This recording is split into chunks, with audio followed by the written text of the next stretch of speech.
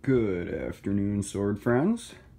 On the chair today, we have the Huawei Unokubi Zakuri. Give it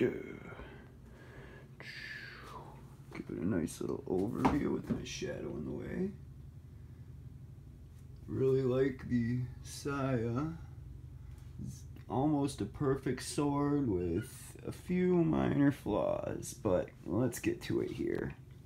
So, it's first thing to note is it's wrapped extremely tight, very, very tight.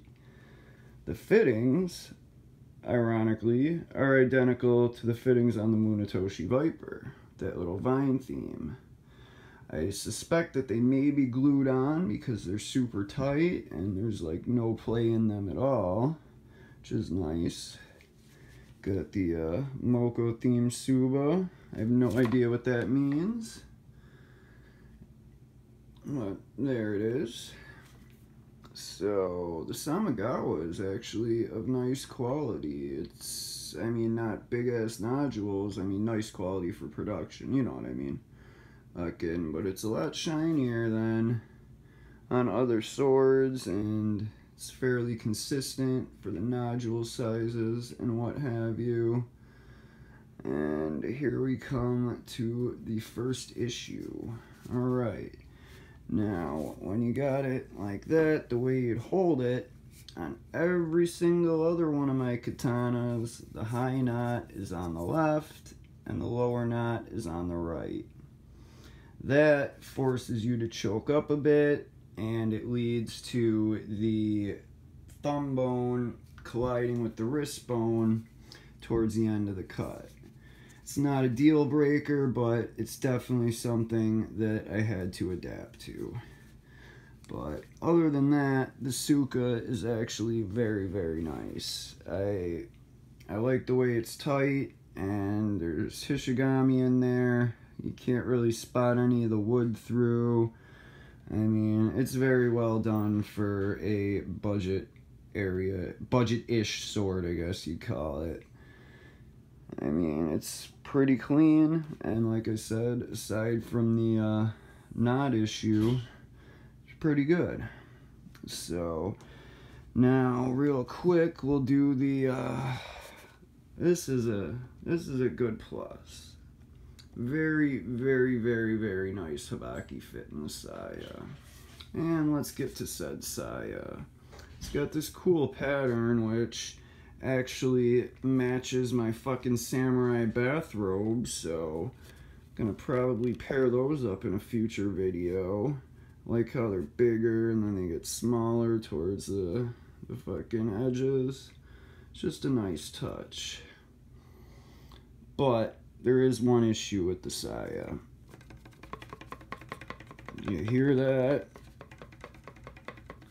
Like, the Koiguchi, beautiful fit. It's not going anywhere, but there's some rattle. Which, what you gonna do? The second issue is the Ito wrap masquerading as a Sageo. As you can see, it's very thin. That's Ito wrap, not Sageo. But again, not a deal breaker. So, bear with me for a second and we will get to the fun part.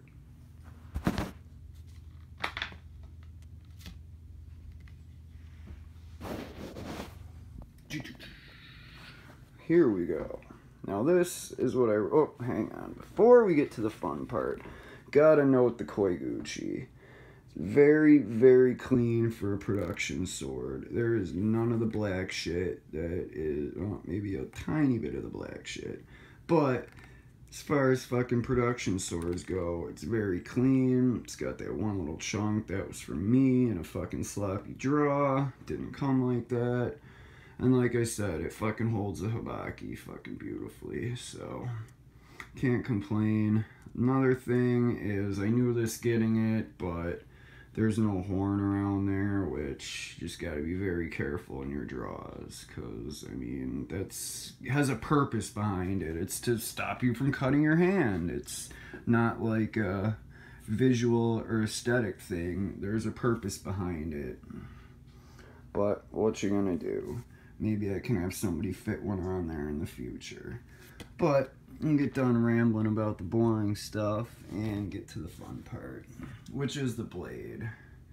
It's a fucking really sharp. I mean, fucking razor, laser, fucking, this may be the sharpest sword that I've come into contact with yet.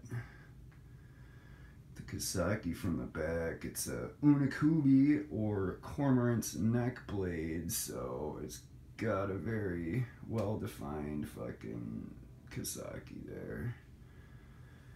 And another thing to note is there's no counter polish. On all the other Unokubis I have, they kind of demarcate the Yokote with a counter polish, which this sword does not do. But that's cool, makes it a little different, stand out from the others. And like I said, everything's straight. Probably doesn't look straight with my shoddy camera work, but the blade's fucking nice. I haven't taken the handle off, but the pictures showed a lot of nice file work on the Nakago, and eventually I'll fucking take it apart and maybe do a video on it or whatever. But there's the Hamon. It's like a rounded heartbeat almost. I don't know what you call it. It's hard. There's a spot of Saya rub from it fucking coming across the ocean, and there's definitely a lot of cutting scratches from me using it in the last few days, but it's a nice blade nonetheless. Now, there's another thing which, I mean, it depends what you're looking for in a sword. The point of balance is very close to the fucking Suka. It's like 3.5, maybe 3.75 inches at most, which it's a lot closer to the handle than your average katana, which, I mean, it's really good for tip control. I mean, I feel connected to the tip when I swing it. I've landed almost all of the doubles I've tried with it, and it's just a very agile, nice sword. So, I don't know what else to say. Like, when you're doing your, I mean, Iaido in quotation marks, like, it's really easy to stop the blade. Like, when you're coming on the downward cut and you're supposed to, you know, stop it parallel to the ground, I can actually do that with this one, unlike a lot of my other swords. And the way that your wrist bone collides with your thumb bone when you get to a certain point in the cut also helps that along very nicely. But, like I said, it's a fucking very nice blade. Might send the handle off to be rewrapped because I'm a huge fan of the Katate Maki at this point, and I like the way it creates a shelf for your pinky and your ring finger to rest on. And like I said, the knots, I don't know if any of you out there know the proper way fucking the Japanese sword should be knotted, let me know. But if I look at all my other ones, this is the only one where the knots are in that position, so who knows. But anyhow, other than those couple minor issues, the Saya rattle, the Ito masquerading as Sageo, and the knot placement, it's a nice sword. Like, the point of balance issue, it's kind of growing on me. It's very light and nimble. I think it comes in at 2 pounds, 3 ounces if I'm not mistaken, so it's definitely on the lighter side. It's no 2 pound, 11 ounce fucking beast. So, I don't know. Like I said, had it only a few days now, but I've done a lot of cutting with it. There's the cormorant's neck cutout of the blade. And I mean, the back part is fairly even, much more even than the Viper.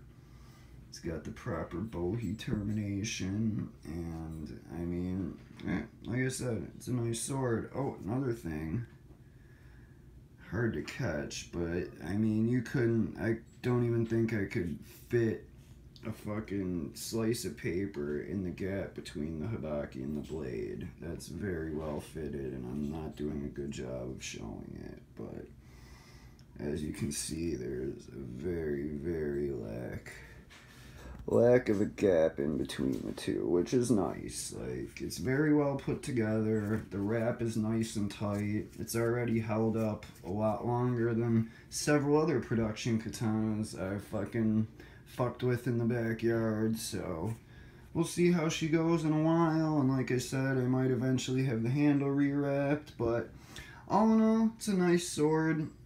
I'd say if there's a Huawei that really calls to you, that you really like, I'd go for it. Like, the downsides are by no means deal breakers and can all be fairly easily fucking easily fixed. I'm trying to think of a bigger, better word for fixed, but I'm drawing a blank here. So anyhow, there she is.